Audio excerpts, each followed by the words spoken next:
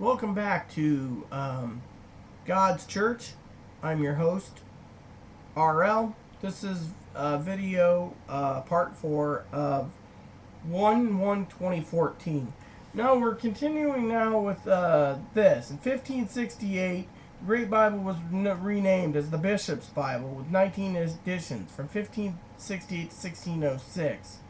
It was a rough draft for the King James Version. The Geneva had been simply too much to compete with. So, by 1580s, the Roman Catholic Church saw it had lost the battle to suppress the will of God, that His holy word was available in English language. In 1582, the Church of Rome surrendered their fight for Latin only, decided the Bible was available in English. They would at least have an official Roman Catholic version. So the Douay-Rheims version came out, yes, in 1589. Rheims New Testament and Douay Old Testament translated in 1609. The college in the city of Douay, supposed as Douai, combined product commonly referring to Douay-Rheims in 1589. With the death of Queen Elizabeth I, Prince James VI of Scotland became King James I of England. The Protestant clergy approached the new king in 1604 and desired to have a new translation replace the Bishop's Bible, printed in 1516. They knew the Geneva version had won the hearts of the people because of the excellent scholarship, accuracy, and exhaustive commentary. However, they did not want the controversial marginal notes proclaiming the Pope and Antichrist, etc.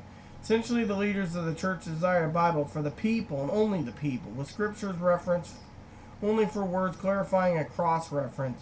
Translation to end all translations, for a while at least. The result was in 1605 from the Douay, the Coverdale, the Great Bible. All the Bibles were condensed, right, and grabbed. The Bishop Bible in 1605 and 1600. The scholars engaged in private research in 1607 to 1609. Work was assembled in 1610 and brought in 1611, so they used many books. There was the typographical discrepancy and the gender pronounced he instead of she in the first editions of the Bible for the he and she Bibles for Ruth in 1611. Also was printed regular size Bibles too.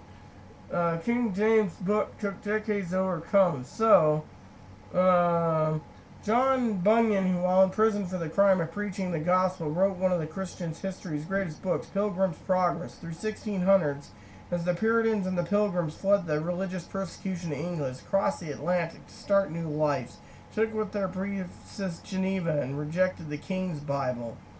Protestants are largely aware of their own history that the Geneva Bible, that's right, the Geneva Bible was kicked out in 1644, I believe it was.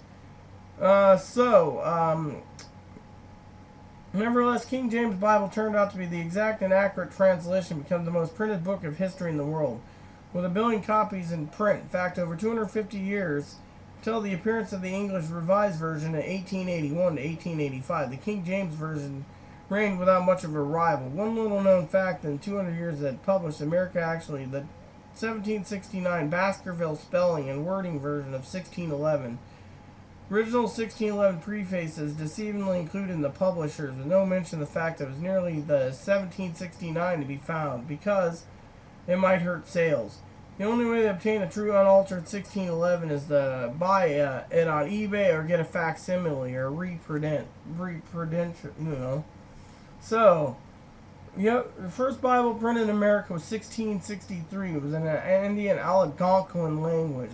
And then Robert Aitken in 1782 was King James Version Bible. Also the Bible ever authorized by the U.S. Congress to be printed. He was commended by President Washington for providing Americans with Bibles during the embargo of imported English goods due to the Revolutionary War. In 1808, his daughter, Jane Aitken, became the first woman to ever print a Bible, and to do so in America's history since 1791. First family Bible printed in America was 1791 by Isaiah Thomas, by, etc. The Bible's Colonial America. The Noah Webster Bible wasn't brought out in America into English until 1833. They remained too loyal to King James Version. The Webster version has much impact. 1880, the England's own planned replacement for the King James Bible, the English Revised Version, or the ERV. The widespread popularity of the modern translation brought with another curious, the absence of the 14 apocryphal books. Apocryphal books are what the Catholic believes in, or the Apocrypha, which is the between the New Testament and the Old Testament, or the Old Testament and New, as they say. So, let's get down to brass tacks. Now, since 1880, every Protestant Bible, not Catholic, had the 80 books, not the 66 that are now.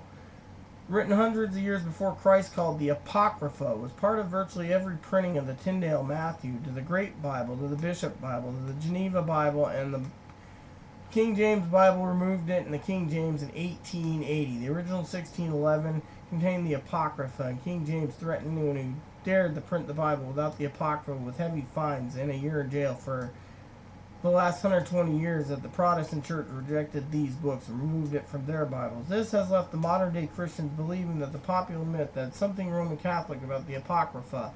There is, however, no truth in the myth and no widely accepted reason for the removal. In 1880s, however, they officially issued the mainline Protestant denomination. Let's see, the American Standard Version, ASV, in 1901 was published, and the revised again in 1971 and called the New American Standard Bible, NASV, NASB, or NAS. And in 1973, there was a new one called the New International Version, or the NIV. New Inspired Version. 1982, there was produced called the New King James Version. And then there's the NIV again, and NSAB called the English Standard Version in 2002. And then recently they produced one called the King James, the Holy King James Version, I believe, that was with the what do you call it? The one with all the Jehovah's in it. You know, it was like the Holy King James Version, you know, that they put back all Jehovah's names. But Jehovah's was only in it 4 times. So, with that said, what's that say? Well, now you got the Bible history. I'll talk to you in part 5 in a second about it, so stay tuned.